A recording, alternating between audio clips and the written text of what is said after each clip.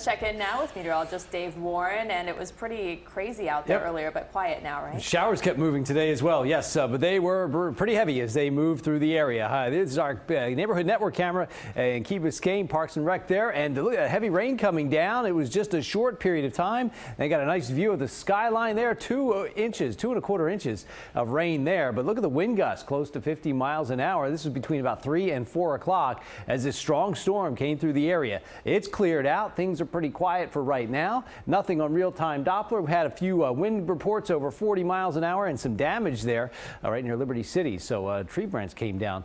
These are very strong storms, but they have cleared out, and there's a few lingering showers trying to develop. We could see a spotty shower, maybe even a passing storm overnight tonight, but they will be very isolated. Before this all happened, 90s here. Another hot day with heat indexes over 100 degrees. The rain cooled things off, dropped from the 90s down into the 70s quickly.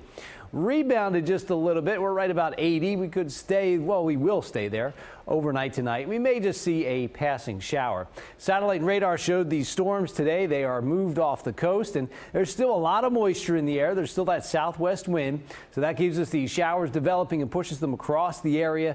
Maybe a spotty strong storm tomorrow. Looks like the timing, like today, it'll start to develop mid to late morning. They're over the interior and the Gulf Coast. The southwest wind pushes the activity to the east coast, and then they'll start to wind down just a bit there tomorrow night after 8 o'clock. Just a few spotty showers lingering just a bit.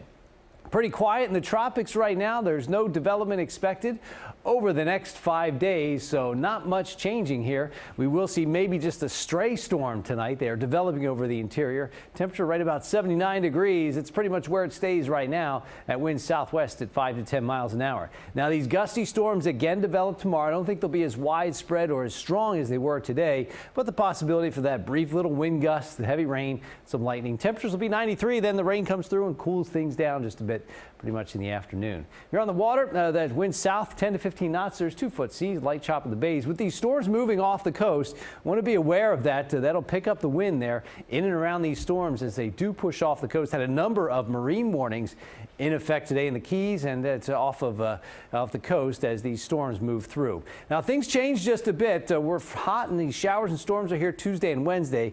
And a more typical summertime pattern begins Thursday. That wind comes in off the ocean, so a little cooler, and just passing showers and storms that move into the interior. CBS 4 News Tonight. We'll be right back.